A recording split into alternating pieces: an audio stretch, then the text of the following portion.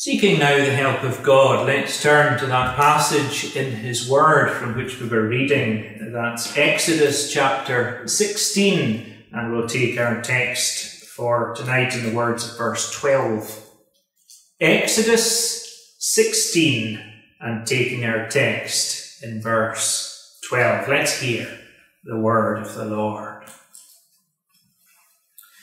I have heard the murmurings of the children of Israel. Speak unto them, saying, At even ye shall eat flesh, and in the morning ye shall be filled with bread, and ye shall know that I am the Lord your God. Ye shall know that I am the Lord your God. The abundance of Elim had given way once more to the trials of the wilderness. So it is in this world. That is the normal course and pattern. We do not dwell in heaven here. Sweet times, times of rich and abundant spiritual harvest and provision are not the norm. Times of trial, times of testing, times of spiritual lack. These things are the norm, and it is how we respond in these days of trial and difficulty that the true character is revealed and made evident. And sadly, it is a poor picture of Israel that is given in this solemn passage. Murmuring against God. How fearful. The Hebrew word carries a deeper significance than merely complaining, grumbling. It is rebelling. It is mutiny that is described here. Here is the complaint of those who are throwing off obedience to their God and respect to Him. Here is a spiritual hardness and a spirit of backsliding coming forth. Oh, we may well search ourselves. In difficult and challenging days, how are we responding? By nature, man is hungry. There's spiritual lesson even in the constant daily need of the physical body for sustenance. We are being taught our need and our dependence. How much more in spiritual things, and how much more as regards the far profounder hunger of the soul, which again is natural to the state of man. Man is a hungry being, hungry for God. Wasn't it Augustine who spoke of the God-shaped hole in the heart of man? That need of man for the comfort, for the sweet provision that only a holy God can give. And yet, if that is so for unregenerate man, how much more so is it for regenerate man? For having once tasted the goodness of God, having once received His salvation, oh, we need more, don't we? Wasn't I saying just this morning that in effectual calling, that embrace whereby we are persuaded and enabled to embrace Jesus Christ, freely offered to us in the gospel, that's not just once. That's an ongoing, a permanent state of embrace. And the true child of God walks close with his Lord. The true child of God needs, consciously depends upon God. And so the true child of God must feed regularly upon God. Oh friend, are you looking elsewhere to satisfy that hunger? Are you forgetting your God? Are you forgetting the sweetness and the comfort that once you knew in these strange days where we're apart from one another and apart from public worship? Are you starting to turn towards the world to try to satisfy your spiritual emptiness? Are you looking to the things of this life? Are you putting your trust in doctors, in medicine, in politics, in current affairs? Are you putting your hope in entertainment, as so many seem to in our day, filling their heads with what is vacuous and trivial, in an almost conscious effort to blot out that which is lasting and significant and eternal? Oh, may it not be so. May it not be so. Man is hungry. But oh, praise God. Our God is abundant in his provision. Our Saviour Jesus Christ declares to us, I am the bread of life. He that cometh to me shall never hunger. He that believeth on me shall never thirst. Oh, that we would be found feeding upon Christ this night, that we would taste and see that he is good, that who trusts in him is blessed. We'll take up this passage then, consider it more broadly, under that theme, God's provision for man's hunger. God's provision for man's hunger. And let's firstly see the complaint of hunger. It might be we're inclined to be somewhat sympathetic to Israel. It's no easy thing to be hungry, for the body to be crying out for sustenance. The sin wasn't in the hunger. The sin wasn't in the felt need. It's good to be hungry. Blessed are they which do hunger and thirst after righteousness, for they shall be filled. If you know that your hunger is a need for God, a need for the experience of fellowship and of atonement with him, a need for assurance of the pardon of your sins and of that inheritance that awaits the children of God in heaven being for you, if you know that, that is good. That hunger is a commendable thing. Let it drive you to the Saviour. But oh, there was sin in this hunger.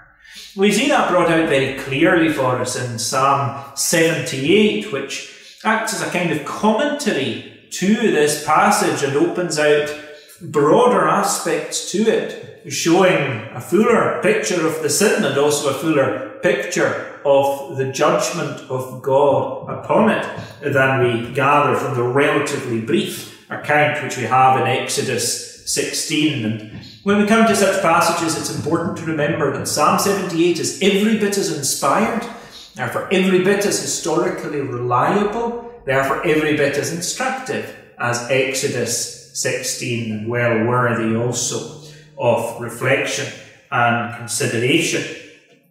But for now, I'd like to direct your attention particularly to verse 3 of Exodus 16, where we have the complaint of the Israelites expressed for us.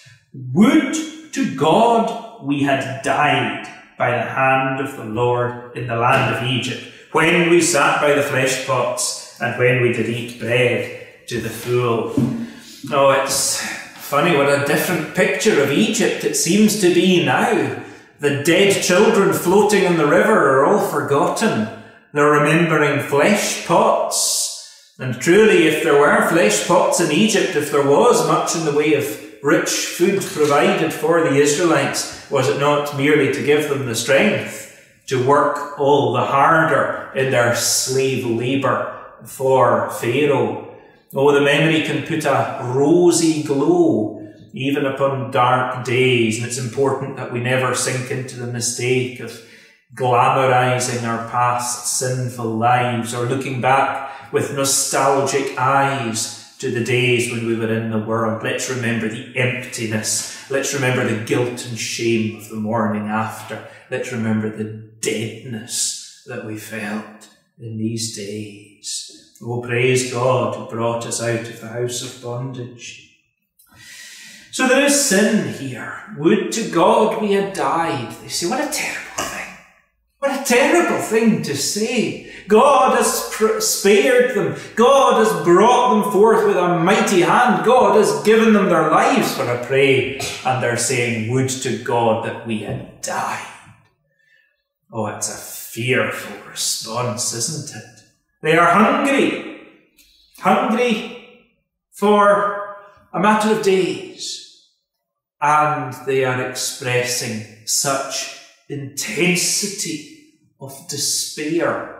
But you know, it's quite familiar to us. If we look at this world around us, you'll see that despair altogether evident in the world. What is it that fires this whole movement for euthanasia, which has so taken off in our day? Assisted suicide, physician-assisted suicide. How important that is to give people a dignified death. These meaningless, empty phrases that people use.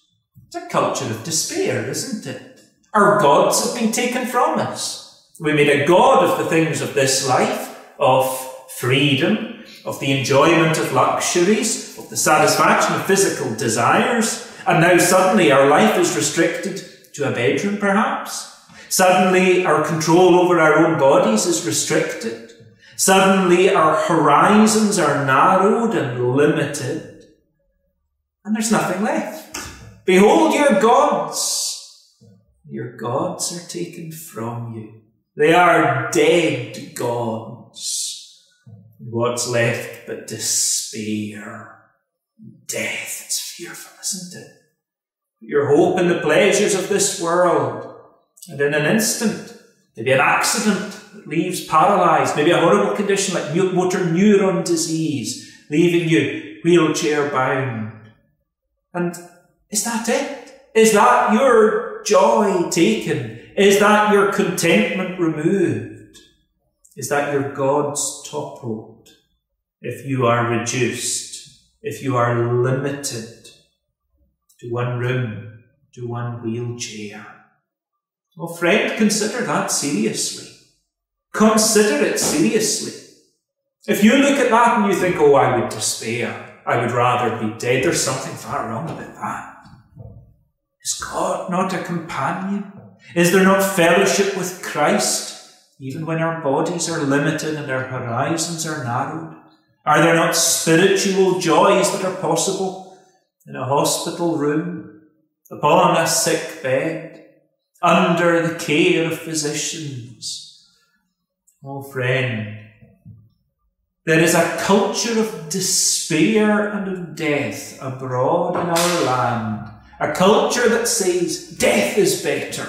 Death is better than a hard life. Abortion rather than struggle with a child for whose coming you feel unprepared. Euthanasia rather than the burden of a painful and a limited life. Let us not fall into the culture of despair. Would to God we had died. Perish the thought. Perish the thought. Life is of God, and life is always a blessing.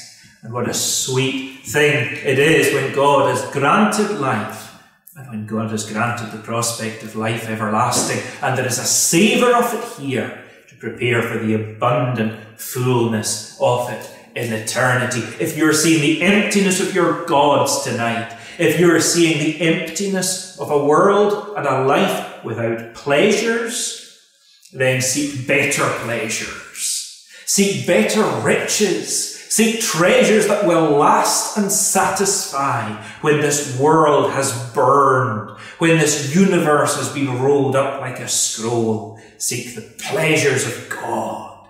Seek treasure with Christ. Their complaint was a wish for death. Their complaint was an accusation. Listen to the accusation they bring forth. The end of verse 3. Ye have brought us forth into this wilderness to kill this whole assembly with hunger.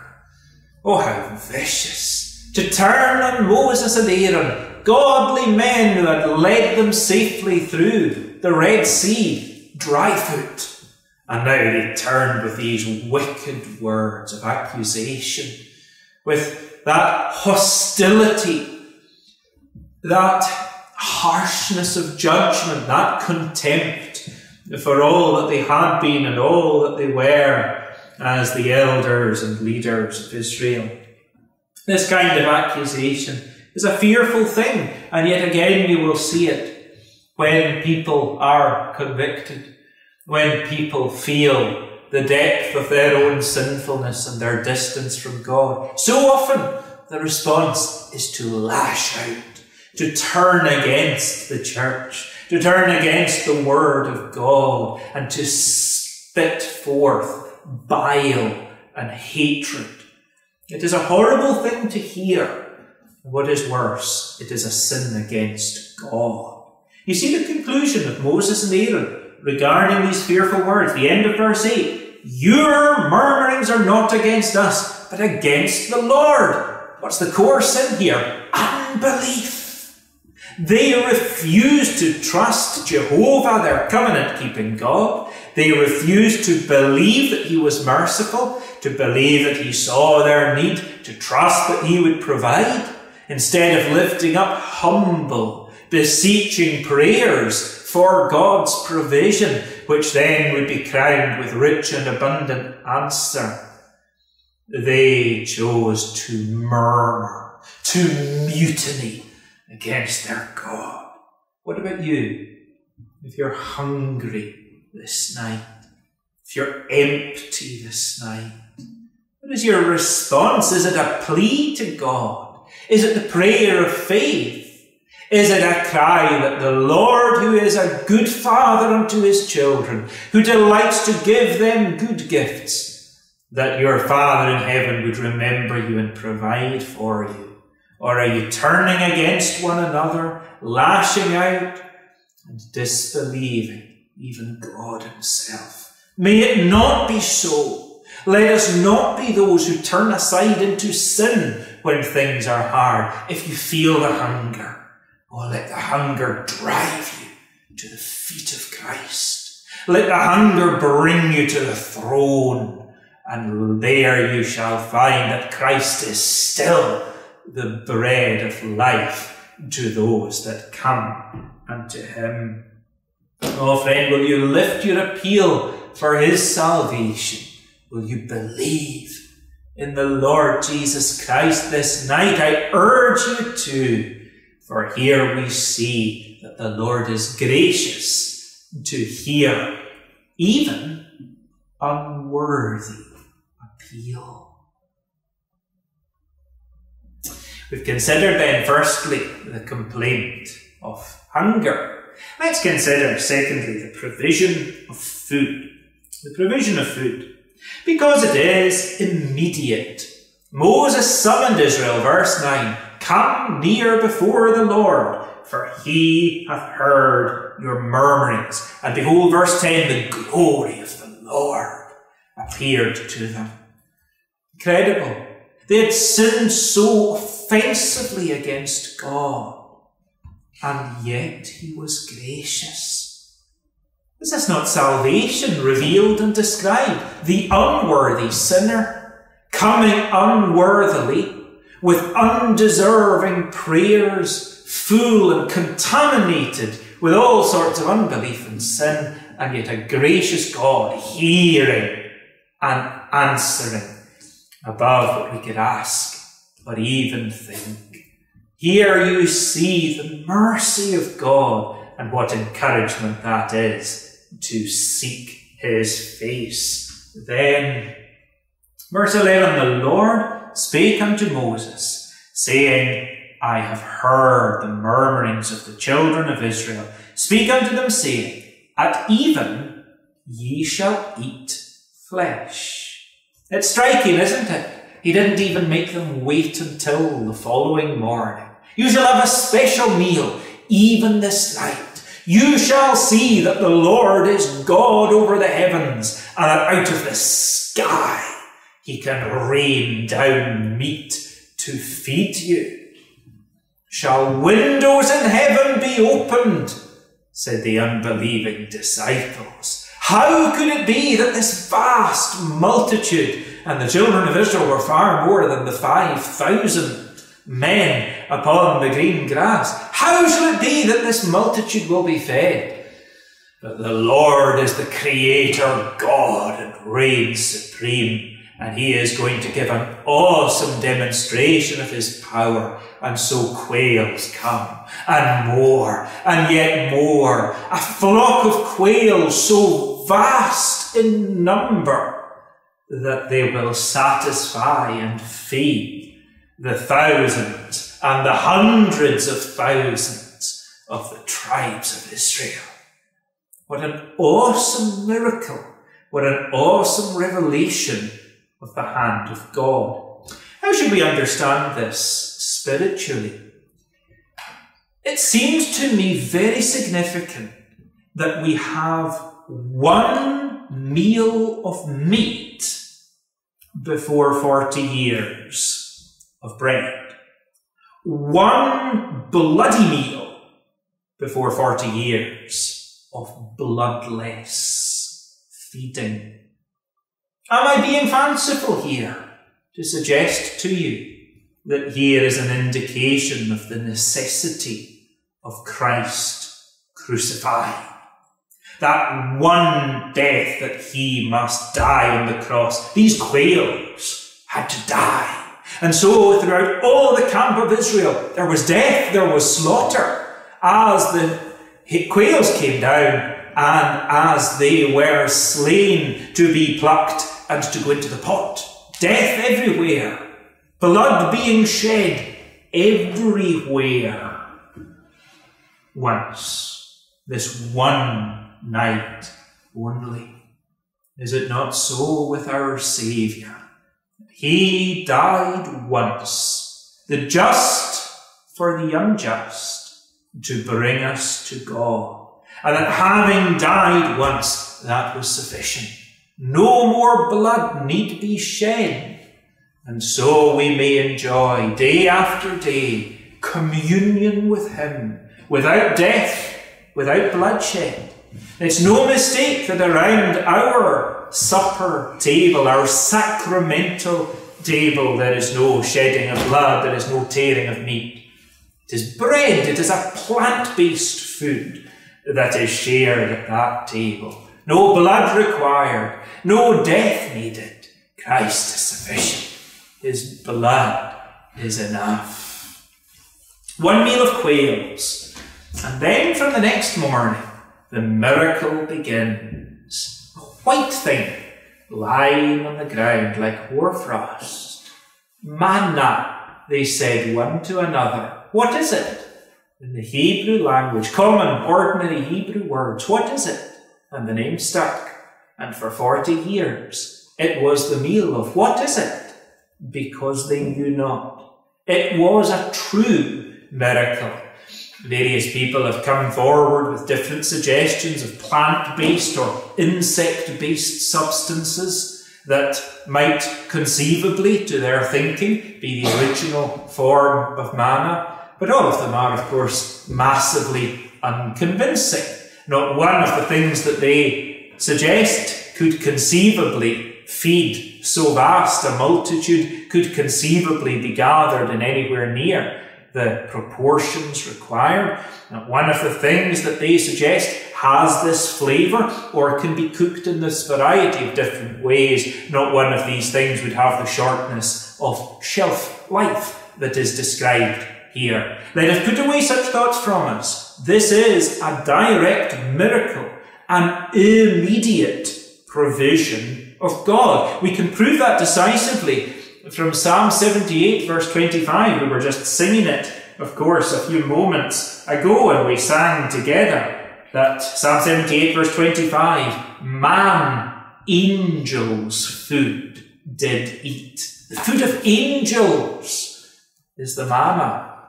Now, angels have not physical bodies, so I don't want you to take that too literally. But man did eat angels' food.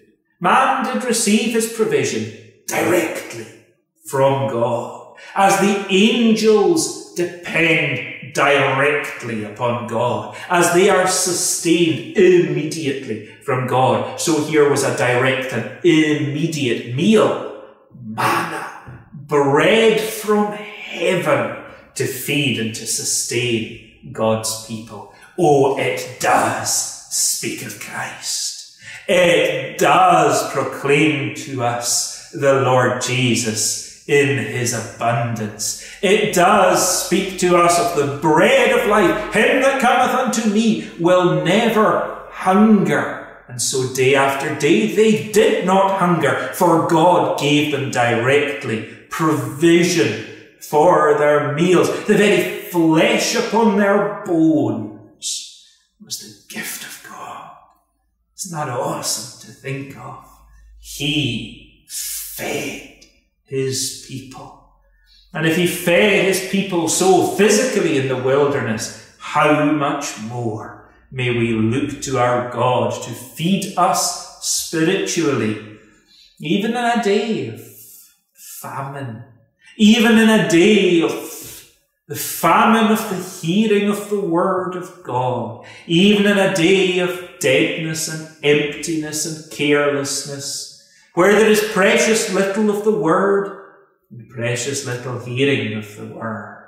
Even yet, God feeds his own. And oh, then that we would come to him for such feeding. How then does man feed upon Christ? How do we savour and taste and see that he is good? Really in three areas: in word, prayer, and sacrament.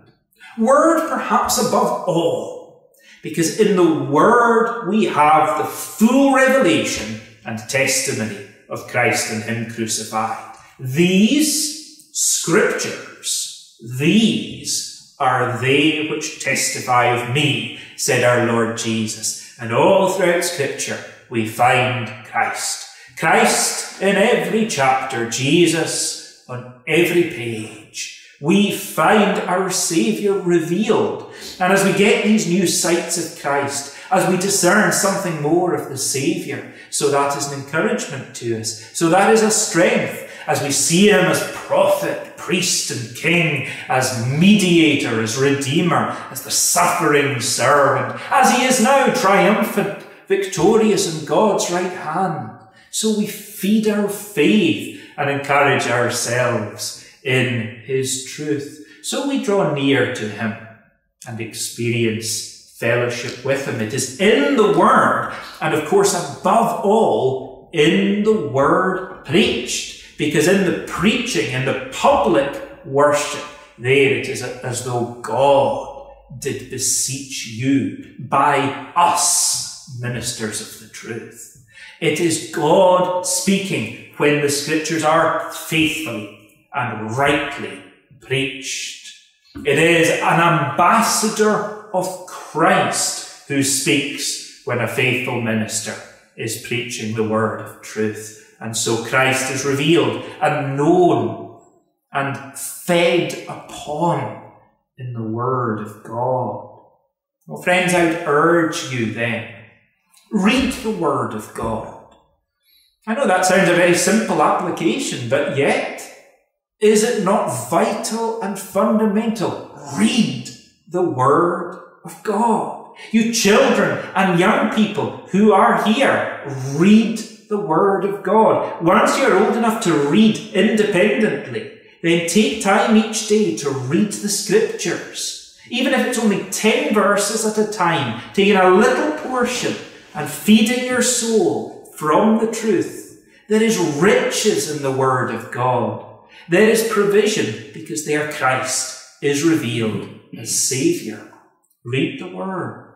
Read good books. Delve deeper. Dig more and more into the things of God. And above all, come to public worship. When you can, when you're able, especially when these restrictions are lifted, come and appreciate the true preaching of the word of truth. Feed upon Christ set forth. The word prayer. Oh, prayer is a precious thing. In prayer we draw near directly to our triune God. We meet with God, we meet with Christ Jesus, the Saviour, and we speak with him. Above all, public prayer.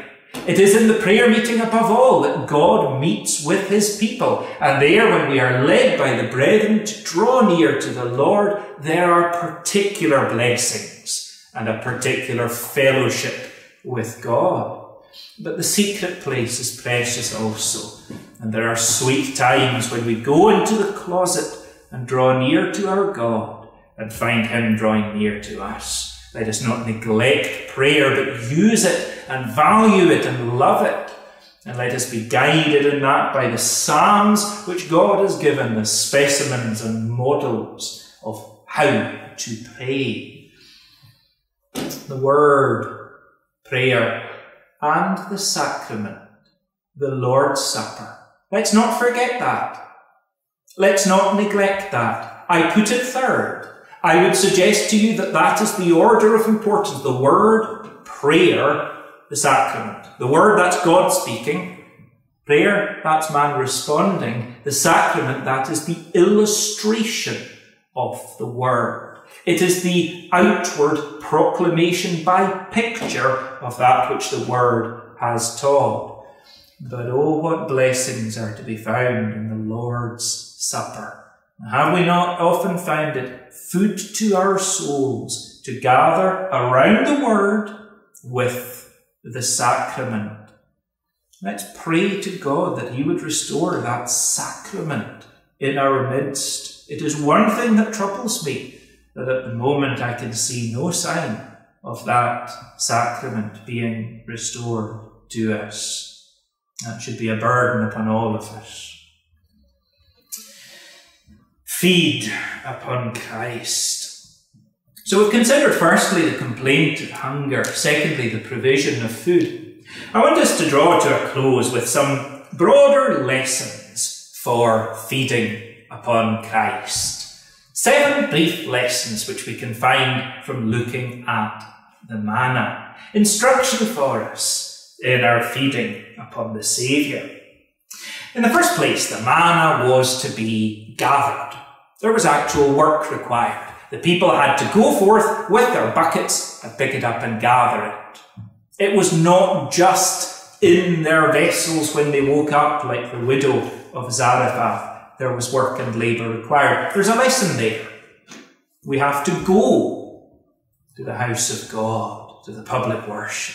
We have to go to the Bible and to the good books. We have to dig for the treasure hid in the field. There is work to be done if we are to feed upon the Saviour. He is easy to be found and he is willing to be found, but nonetheless, the manna was to be gathered. The manna was to be gathered collectively. It's quite obscure the way it's rendered here, that every man was to gather according to his eating, verse 16, an omer for every man.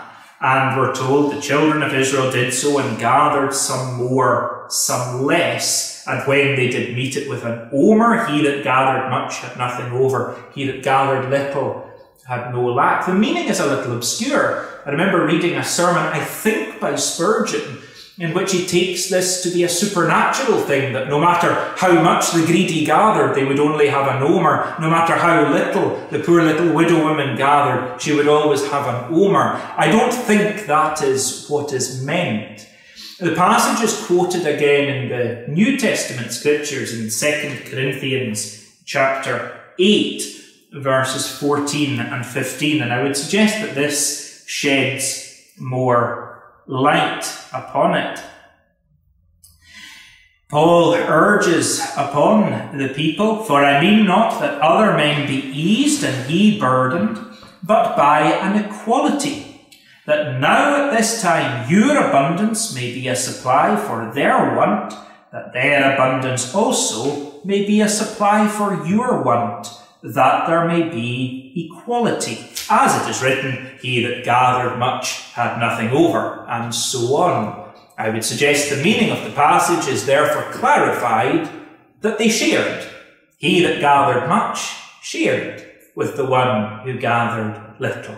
that there was sharing until all were satisfied, and it came out that overall there was an omer for every person. In other words, feeding is collective. We feed together. It's not an individual thing hiding away, like a squirrel gathering its nuts and secreting them in little hidey holes. No, we feed together, we feast together, and in good fellowship, that feeding, that mutual feeding, is the experience of us as we bounce off one another, our ideas, our understandings, and all mutually are fed and encouraged and strengthened. Such things are blessings, and how we long for fellowship to be restored once again.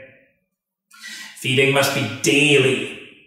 Every day they had to go forth to gather their daily bread. It gives a lesson about contentment, doesn't it? Gathering enough for the day. That's it. And to be satisfied with that. To be satisfied with God's provision. To be content with such things as we have. Simple food. Nothing fancy, nothing extravagant. But yet there was enough. And so in Christ there is abundance and fullness. Give us this day our daily bread. That must be our constant and continual prayer. Every day we have need of Christ. Every day let us feed upon him and find our help in him. It could not be kept. One day's feeding could not be stored up for the next. There's a spiritual lesson there too, isn't there? Not to be presumptuous, that because in the past we've fed deeply and richly, to imagine that we can cruise along endlessly upon the past experience. No, let us be feeding today. If we have the bodily and the mental strength, let us use it to dig into the Word and to feast upon Christ and to find that he is rich and that he is abundant. In our feeding, observe the Sabbath. Consider how important the Sabbath was, that even this miraculous provision of the manna was specifically timed and ordered so that there would be a double portion on Saturday, which would last, and nothing upon, a double portion on the Friday rather, and nothing upon the Sabbath, which of course was a Saturday in Old Testament times, so that the people would not be tempted to go forth and to labour upon the Sabbath day. Now, when it comes to spiritual feeding, of course, the principle is exactly reversed. It is not that we are not to labour and to gather upon the Sabbath day. It is precisely that the Sabbath day is our spiritual feast day. This is the day above all, set apart from the distractions of the world, for us to find riches in the truth and to find savour in Christ. Oh, guard your Sabbath. Use the time well. Spend it seeking truth and seeking sights of the Lord Jesus and feeding upon his abundance. Make it a day of a double portion for your soul. They were to take it as a memorial.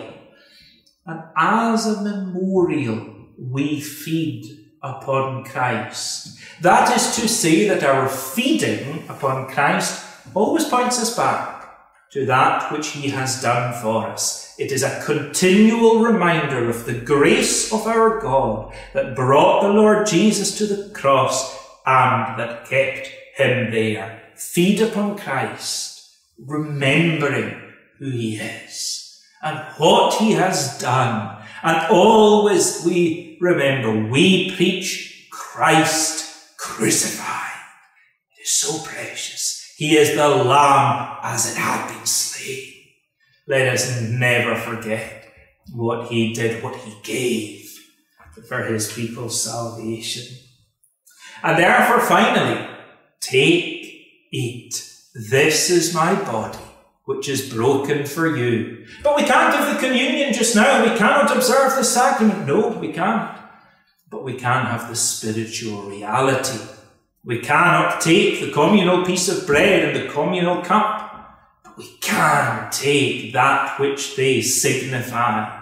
We can take our spiritual portion of the body of Christ. We can drink our spiritual portion of the blood of Christ. We can fellowship with him, and let us therefore prize our privileges and use what we have been given and feast upon the Saviour. Oh, let these spiritual lessons from the manna warm us and encourage us to be busy, to be up and doing while it is day, to feed upon the Saviour. He is the Saviour willing to be found. My body is meat indeed. My blood is drink indeed. Oh, let us find that spiritually it is so. And it is still so. And that there are riches to provide for all our need in Christ. Dear friend, don't be hungry this night.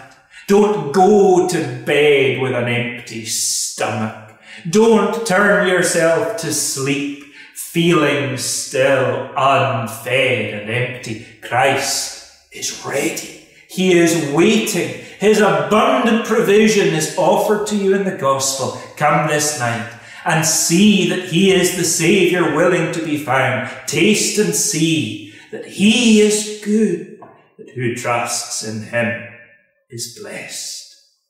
Amen. And the Lord bless the preaching of his word of truth. Let us conclude. Now may the grace of the Lord Jesus Christ, the love of God, the communion of the Holy Spirit, be with you all, both now and forevermore. Amen.